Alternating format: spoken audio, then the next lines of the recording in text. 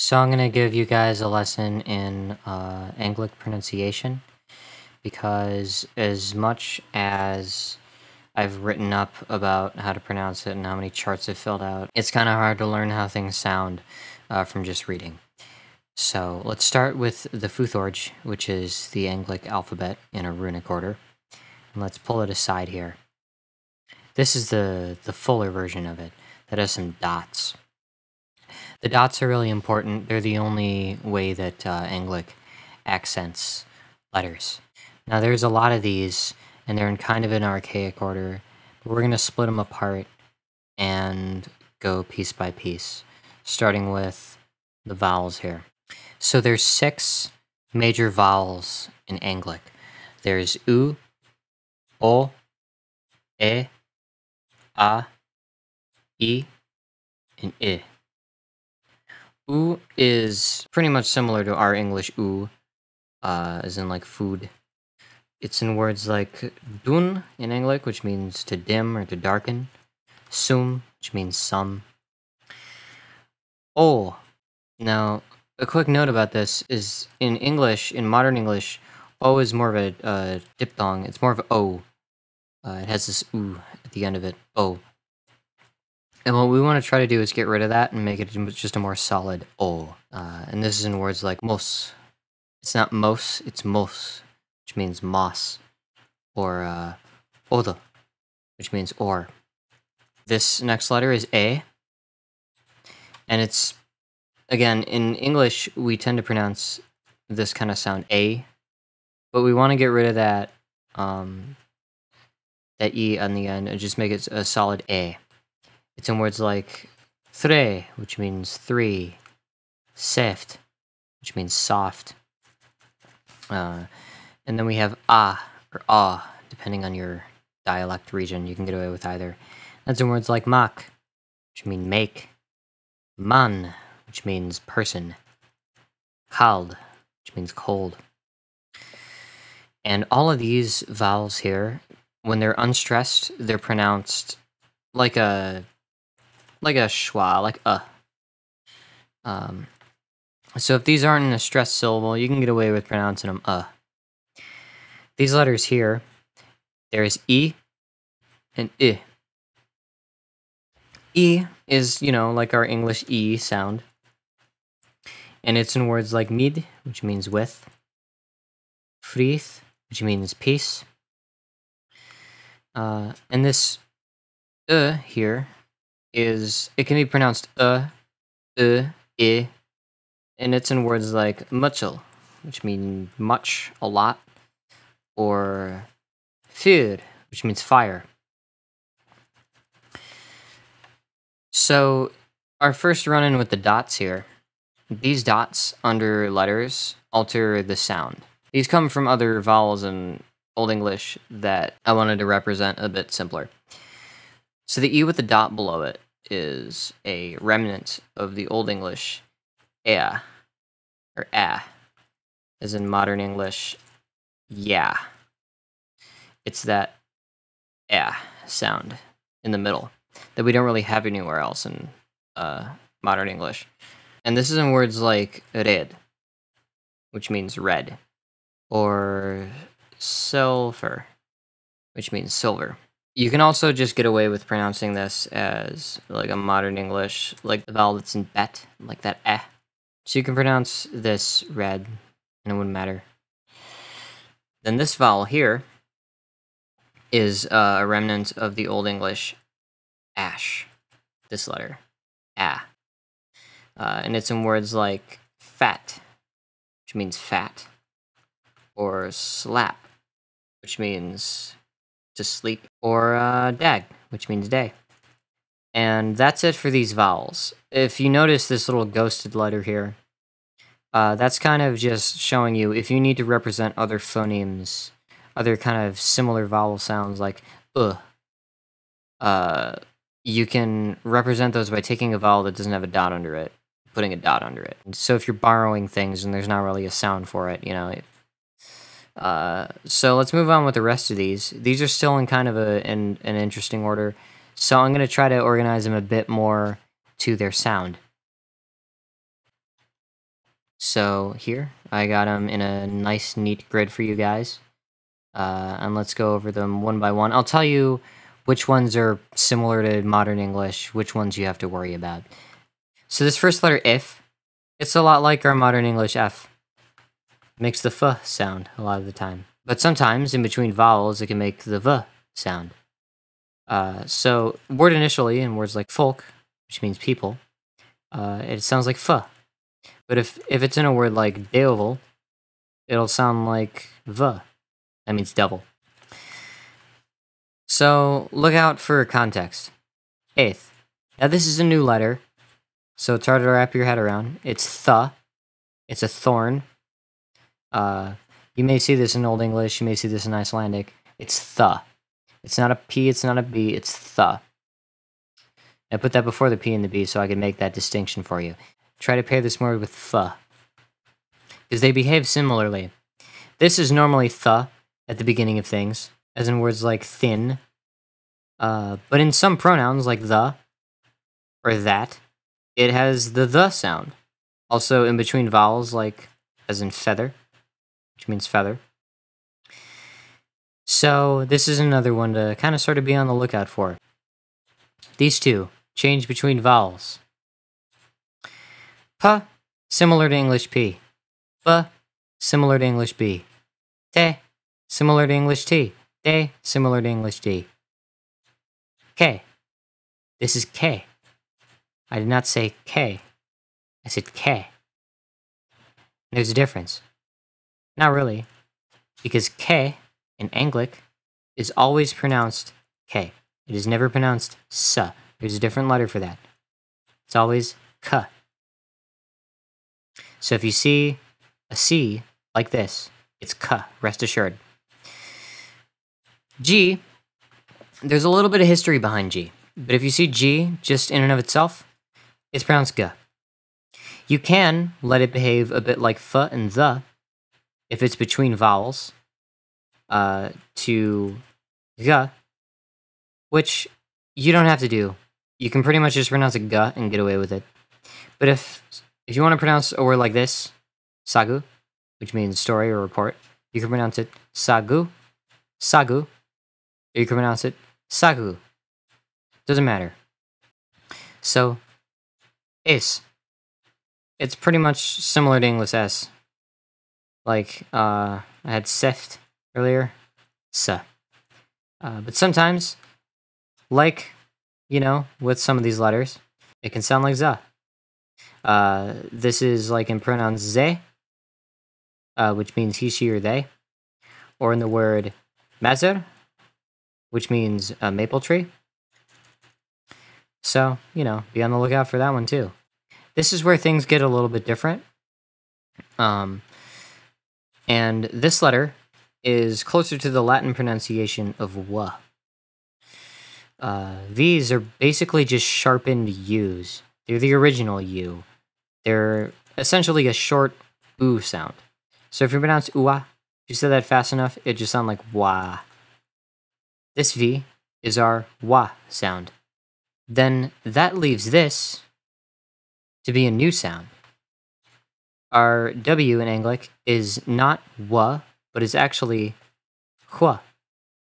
Like, you know, Hank Hill saying what? You gotta use that, you gotta use the hua. You can't just pronounce this one wa. It's gotta be hua. I'll fight you on that.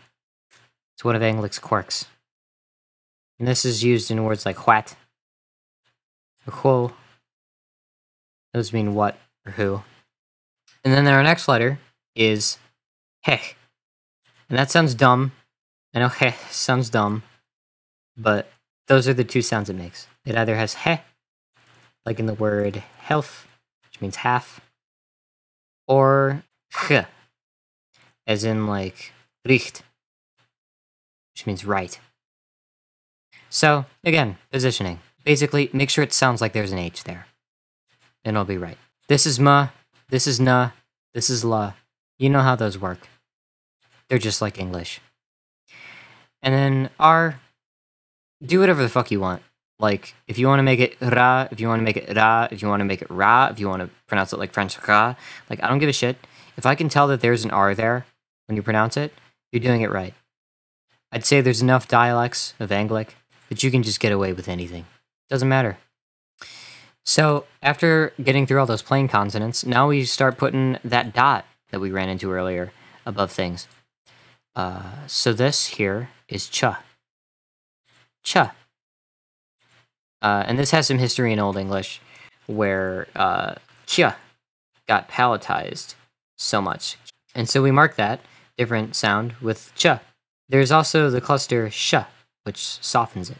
And then this one here, the G with the dot above it, is actually similar to w, in that it is a short version of e. It's y. And this has some history in Old English too, where g used to be pronounced more like g.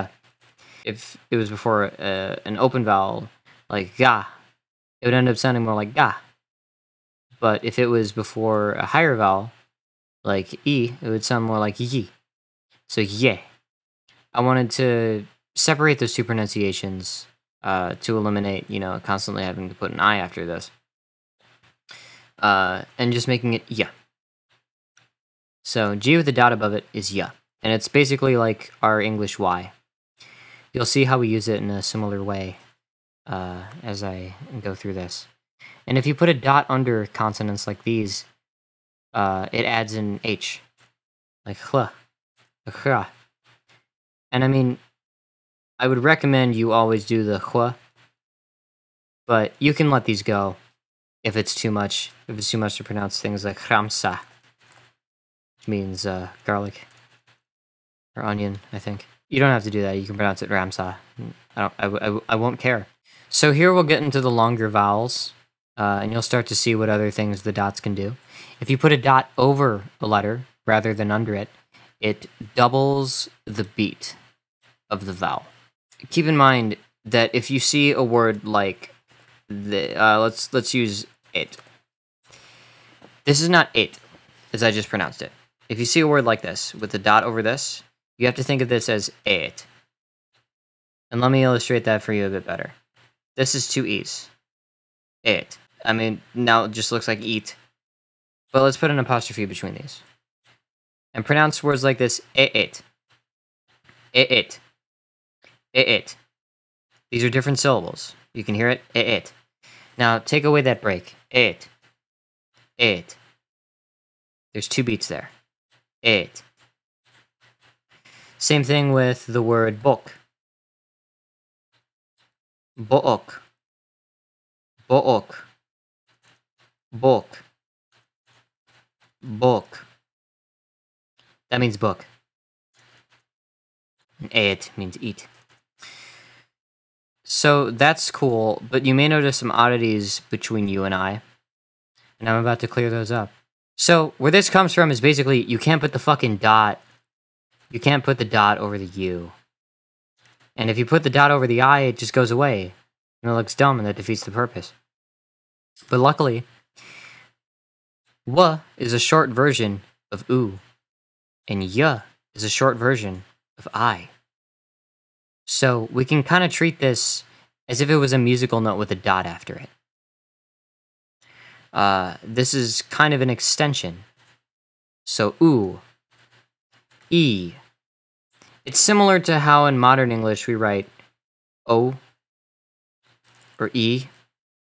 It's in the same vein. And in that same vein, you can also use it to construct diphthongs. So I, A. And this is in words like tail, which means tail, or brain, which means brain, or fei, which means to join or unite. And then we have ow, and ew in words like tiu, which is the god tier, or treu, which means tree, or throut, which means to tire, to threaten, to make sick. Then there's double consonants, and these are kind of similar to Japanese double consonants, I'd say, in that you kind of pause and strengthen them when you pronounce them.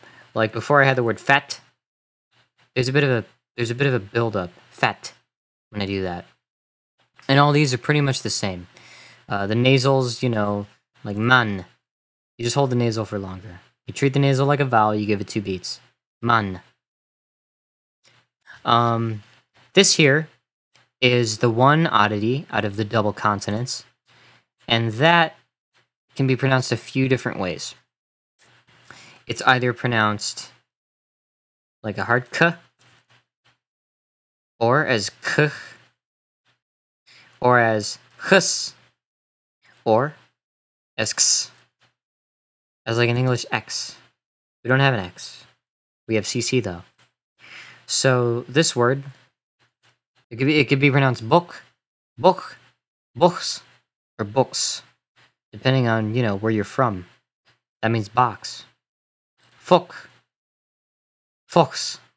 This means fox. And then we got this consonant cluster. That's a pretty unique thing. It functions pretty much similar to how this in Icelandic functions, and that is this sound, j, as in English join. The logic behind this is that ch gets voiced by y. If you pronounce these quick enough and fast enough, ch, ch, ch, ch, you end up with j. And this is in words like edge, which means edge. Who would have fucking thought? So that's all these weird things. Then we can go and practice some phrases. So, just to go over a couple things. Remember, this is th or the, if it's in short words like the. Remember, this is not v, this is w. And remember, this up front is hua. And that A's with a dot under them, A's and E's with dots under them, are different sounds. They're shorter ah sounds. So, how do you think this phrase is pronounced? I pronounce it, "What bring the widder?"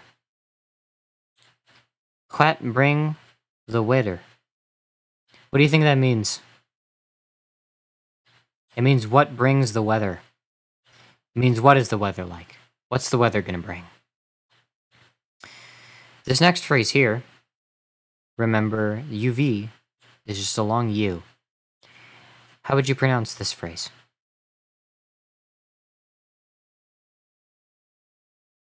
I'd pronounce it huhatsu. Huhatsu. And it means, what are you called? How are you named? Here's an answer to that question. How would you pronounce this phrase? I'd pronounce it, Ik am Radwolf. Ik am Radwolf. That's a name, Radwolf. It means Council of the Wolf. It's pretty cool. It means Rad Wolf. So remember, this is sh. Sh. Remember, this is oo. How would you pronounce this phrase? I'd pronounce it, Sprek thu Anglish.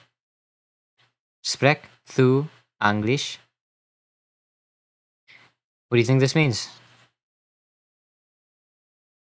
Do you speak Anglic? Here's some answers to that question. How would you pronounce this phrase? I'd pronounce it, Ik nesprek muchel. This is a negator word. And remember that this is if it's in a context like this. Ik nesprek muchel. It means, what do you think this means? It means I don't speak much.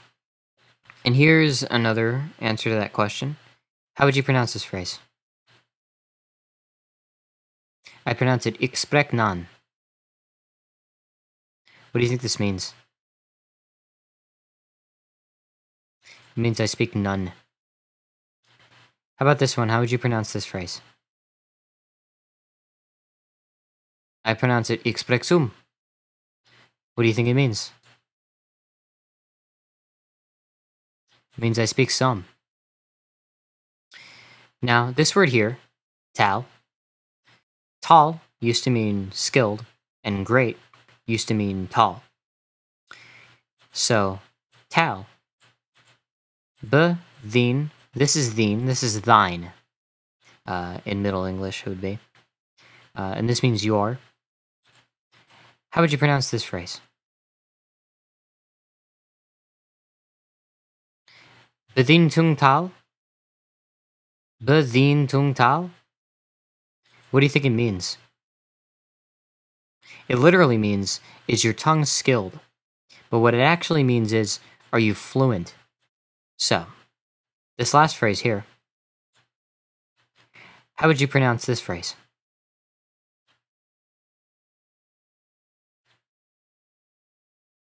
I would pronounce it, Hoe taal bedien tung for English?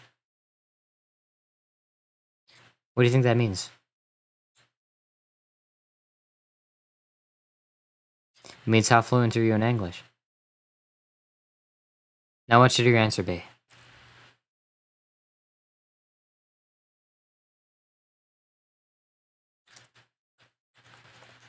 In the middle. Not much.